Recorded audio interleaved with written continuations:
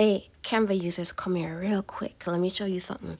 I just discovered this feature, Dream Lab. I don't know how long it's been here. I know it hasn't been that long because it just appeared today when I was checking in on my Canva. You can create AI images. Here's a few. They have examples up here that you can use. Or if you're good with prompts, you can enter your own prompts right in this section right here where it says create. So let's try one. I'm just typing in. So we're typing in create a realistic photo or photorealistic of a t-shirt model. So that's what it is I'm going for. You can add more details if you want to be female, male, if you want a cat, dog, whatever it is that you want, you can type that in. You could also use the prompt that I've used. If you're good with prompts, do your thing.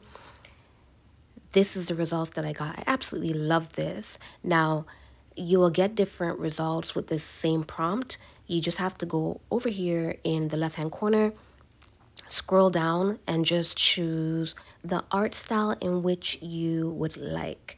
So I'm gonna try fashion and see what comes up with that. So I give it a little minute and it should be here now.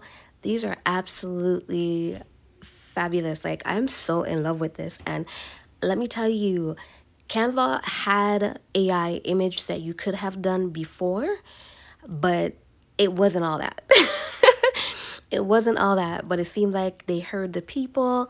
They went ahead and they change things up accordingly, and this is the results, and I'm absolutely loving it. You could do so much with this. Next step to greatness, I swear. Okay, so we're gonna just, recreate the same one and see what else it is that pops up with it. These are the results, and I didn't specify whether female, male, or anything. I just said t-shirt model, so in that sense, it's gonna create and give you whatever it is that just different options, a variety of different type of models. Again, if you want a specific type of model, you have to enter that into your prompt. Here, I changed the style to moody. This is really great. This is nice if you're doing like athletic wear, or the possibilities are endless. It's up to you. We're going to try a few more. I'm going to go in here and show you guys the other options. Feel free to go in and explore, try different ones, see what you come up with. We're going to see what vibrant is looking like.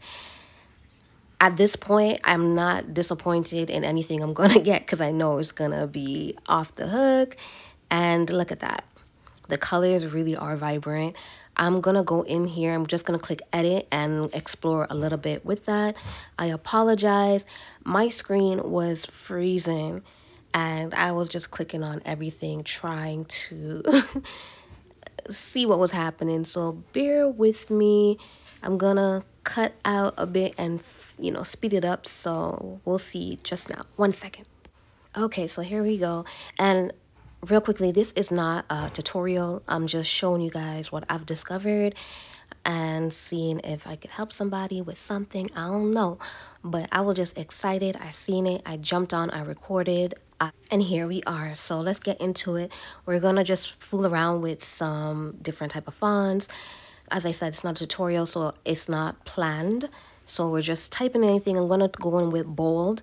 I'm just going to change around the colors a little bit. If you guys do want, a more in-depth tutorial on this, please let me know. If you guys would like me to do some more prompts, let me know. For now, we're just going to mess around, look for a good font. I'm feeling this one, so let's go with that.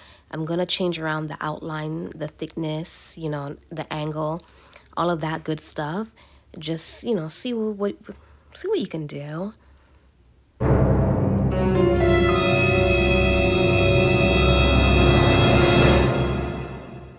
Okay, so I think I like this thickness. And then we're just doing the angle. So once I get all that sorted, I'm gonna mess around with the colors.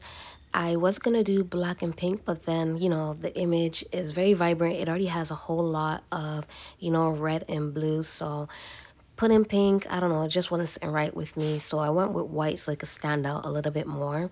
Now I'm just trying to find like a really good placement for it. I'm not really feeling the angle. I think it extruded a little bit too much, so I'm gonna adjust that.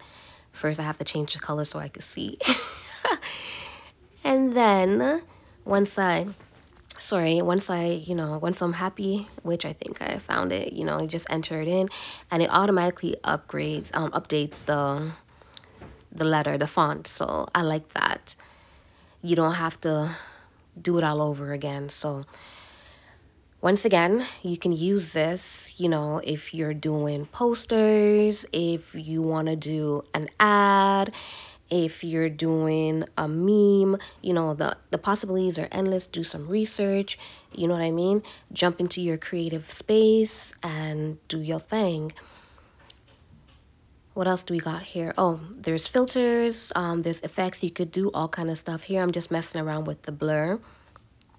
You can blur the picture in its whole entirety, or you can just brush an area and you can blur that. So let's see what it is that we want to do. Look at that. It just, slightly blurred the background, and then you increase the intensity. You can, brush over the areas in which it is that you want to just have more of a focus on, so the blur is not so intense. Okay, so just gonna play around with that a little bit, and then we're gonna scroll down. I'm just gonna mess with some of the different type of apps, the different type of effects that they have, show you guys the different possibilities. I'm trying Slice right now. I never really used this effect, but let's see what it do today. So there's the offset, the count, and the position. This is what each one does. Now we're gonna go back in and let's try bad TV and see what the effects for that is. So here at this point, I'm just, showing different effects and what it will do in terms of the AI image. And the quality is so good. You don't even need to upscale this. So once I do all of that,